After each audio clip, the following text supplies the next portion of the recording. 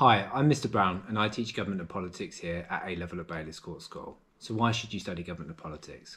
Well, I think no other subject is going to give you so much insight into the world that we live today. When you watch the news, it allows you to look at everything from a completely different light. We try to make the lessons and everything that we do here so engaging, and I think testament to that is how many of our students this year in Year 13 are going to study politics or international relations at university. So what do we cover exactly? So we look at three different components. The first one is looking at how we participate in politics in the UK.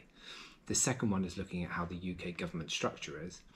We also look at core ideologies. We look at conservatism, socialism, liberalism, and we choose a non-core ideology. And obviously being a girls' school, we've chosen to look at feminism.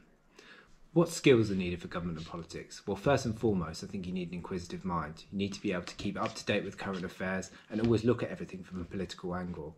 Secondly, you need to be very analytical. You need to compare and contrast different systems, different beliefs, different ideologies, and you need to be very good at debating and have a good, strong opinion. So how's it assessed? Well, there's three papers that are assessed through Government and Politics, and we follow the EdExcel specification. Through those three papers, there's really three different types of questions you'll need to master.